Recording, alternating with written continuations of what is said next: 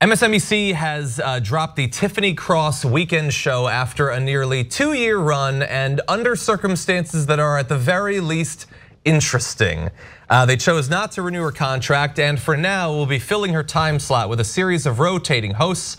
Her staff was informed of the decision on Friday morning, but they will apparently remain in place. Now, previous to this show, she had been the DC bureau chief for BET's networks.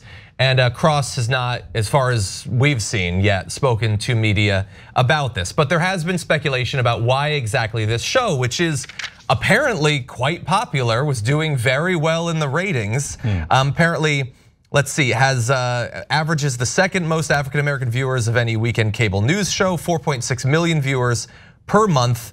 And by the way, the show's audience skews 55% female. So all things that the network is saying that they're looking for and appear to have gotten, and yet she's now out. So there are a couple of different potential explanations about why exactly this happened. Some are saying that her relationship with the network was becoming frayed, in part because executives were growing concerned about her willingness to address statements made by cable news hosts on other networks and indulging in commentary executives felt did not meet the standards of MSNBC or NBC News. And so let's jump to the first of that. So there's two different instances of this that we can point to, perhaps there are others. After Megyn Kelly attacked her earlier this month and called her the most racist person on television, Cross called Kelly the blackface expert, referencing past commentary by Megyn Kelly about blackface costumes and that sort of thing. She later apologized, Megyn Kelly, in that particular case.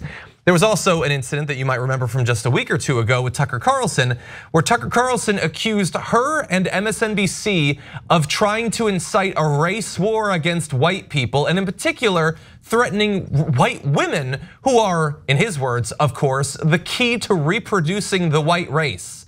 Yes, that is a quote that an anchor said on a show, Tucker Carlson there. He said that she's trying to foment white genocide. She's trying to replay Rwanda's 1994 ethnic cleansing. But in this case, it would be white people who were wiped out. And so because Megyn Kelly called her a racist and she responded, and Tucker Carlson said she's trying to get hundreds of millions of white people to be killed, she's gotta go, I suppose. Now, in the last 24 hours, she did also have some commentary about Ron DeSantis and Florida. That is interesting. I can't actually say some of these words, but it referenced Florida as being the, I'm gonna say, penis of America, and that it should be castrated. And so that's controversial. Now, she means it as a metaphor. She doesn't actually want to cut off a la Bugs Bunny, Florida, so that it like drifts off into the ocean or anything. But those might be some of the reasons that she was fired. Yeah, okay, we're hiring, just so you know. We'll be talking to Tiffany soon, if she's interested. Because look, I don't know that we're gonna particularly hire her, we'll have a conversation about it. But I'm interested in aggressive hosts. I'm not MSNBC, who thinks you should be a doormat for Fox News and allows Tucker Carlson to fire your hosts. What a loser network. Tucker Carlson attacked her. She said something back and you fired her? That's a surrender to racist, fascist Tucker Carlson. I mean, what a pathetic, pathetic thing to do. Now, look, guys, when the news came out this morning that they had severed the relationship, I thought, I don't know, man. People are saying crazy things these days. Maybe she said something crazy behind the scenes that I don't know about. So I said, look, barring something that she said that I don't know, it seems like this was a terrible move, right? But I was worried. But no, it's that's gone now. Because let me explain why. So someone who's got really good ratings on MSNBC, but all of a sudden have MSNBC executives leak about them and then sever the relationship. Gee, I don't know who else might have been in that situation. So for those of you who don't know, that was exactly what happened to me. I was the 6 o'clock host for MSNBC. MSNBC starts, I had the best ratings they had ever gotten at 6 o'clock. I literally, in the conversation with the head of MSNBC, said, ratings are not an issue, right? Obviously, because we all see the ratings and we all see that it was the best they'd ever gotten at that time slot. And he's like, no, ratings are not an issue. Okay, so then what's the issue? Okay, and when I was at MSNBC, the very first interview I said I was gonna kick Fox News's ass and make them cry. Okay, they called me in. NBC officials, PR people called me in and said, don't do it. I'm like, wait, I thought they were our competition.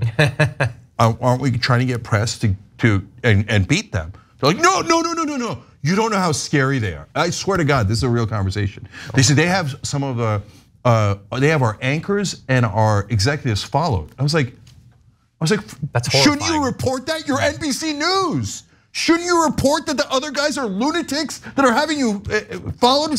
I don't know it. I didn't get followed, as far as I know. Followed to what end? But you're telling me to be a coward, and that if I'm not a coward, I'll have trouble. And here she is. She was the most aggressive host on NBC, MSNBC by a long shot. Mehdi Hasan's a great host, okay? And so, Mehdi, watch yourself, okay? I don't want to put any ideas. But when I saw Tiffany Cross say these things that were true and aggressive on air, I was like, they're letting her say that. Maybe MSNBC's changed, right? Because there's new leadership, etc. They haven't changed at all. And look at this leak.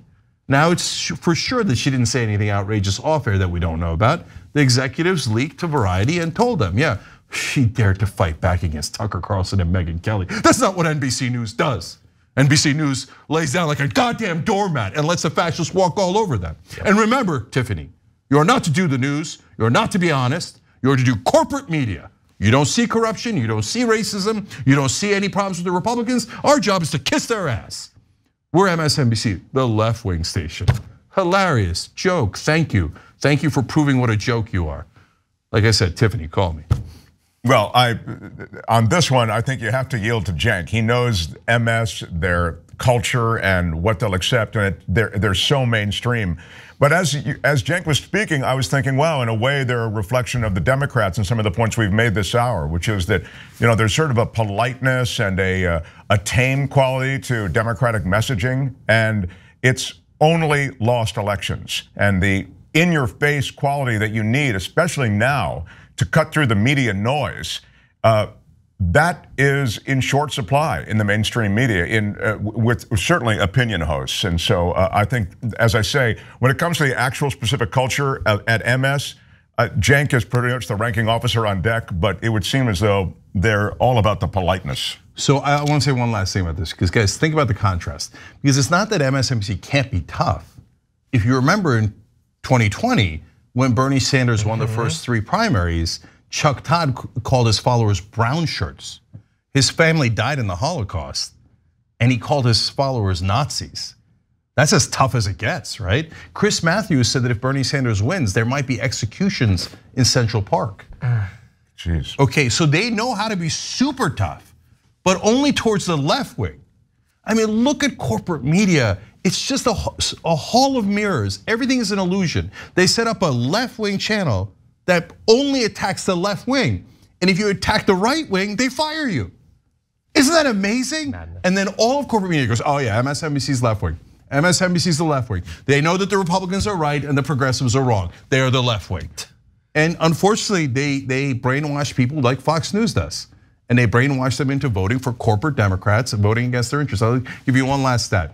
In Mississippi, 65% of Democratic primary voters wanted Medicare for all. But the press told them, Bernie cannot win, Bernie cannot win, Bernie cannot win. Are you hypnotized yet? Bernie cannot win, progressives cannot win. You must vote for the corporate Democrat, you must vote for the corporate Democrat. And so you know what they did? Bernie, who wants Medicare for all, they said no. Joe Biden says, I'm never gonna do Medicare for all. They voted 78% for Joe Biden. Why? They were hypnotized by MSNBC telling you, no, progressives can never win. You should only elect Democrats who will lie down like floor mats for the Republicans and let Tucker Carlson walk all over them, okay? And by the way, that's the same exact thing they said about Hillary Clinton. And Hillary Clinton lost to Donald Trump. Did they learn anything from it? No. Joe Biden, by the way, won by 43,000 votes in 3 swing states. Otherwise, Trump would have won re-election. He was this close to losing. Yet, the next election, I guarantee it, I'll tell you ahead of time, and you will see, write it down in stone. There is a 0% chance that I am wrong. MSNBC will go out there and say, you got to vote for the corporate Democrat. You got to vote for the conservative Democrat. They're the only ones who can win. They're the only ones who can win. The progressive, don't vote for the progressive. They're never going to win. Hypnotize, hypnotize, hypnotize, hypnotize. And remember, Tucker Carlson's great. Don't criticize Tucker Carlson. Don't criticize Megyn Kelly. No, no, no. We're the left-wing station. We're the left-wing station, okay? And the rest of the media will be like, oh, yeah, left-wing, yeah, yeah.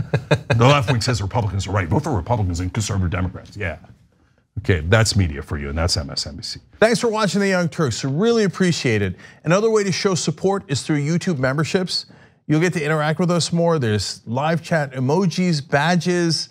You've got emojis of me, Anna, John, JR. So those are super fun. But you also get playback of our exclusive member-only shows and specials right after they air. So all of that, all you gotta do is click that join button right underneath the video. Thank you.